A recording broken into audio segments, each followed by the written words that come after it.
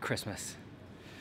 I'm dating this gorgeous criminal barrister, Ruth. She's a total fox. I tell you what, I'm going in with the romance right now.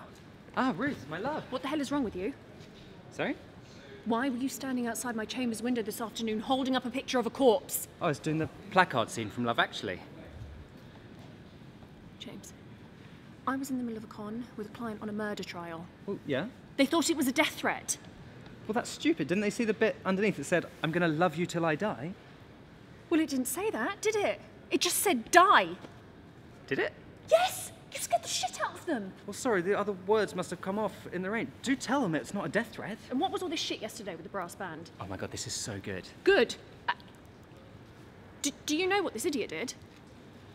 He hired a 20-piece brass band to play All You Need Is Love as I was coming out of court. What is all the shit that you're doing? I'm trying to crowbar scenes from Love Actually into your daily routine.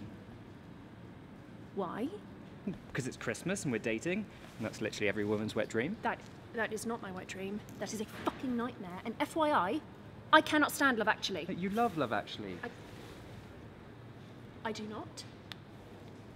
I actually hate Love Actually. No, you actually love it. No, I actually don't. No, well, then you're actually mad. Love Actually is a rank, fucked up, Me Too'd generation piece of psychotic narcissism. Well, that's actually stupid, and please don't say that at the cinema this afternoon. Cinema? Yeah, we're going to the Love Actually talk-along at the Prince Charles. Right.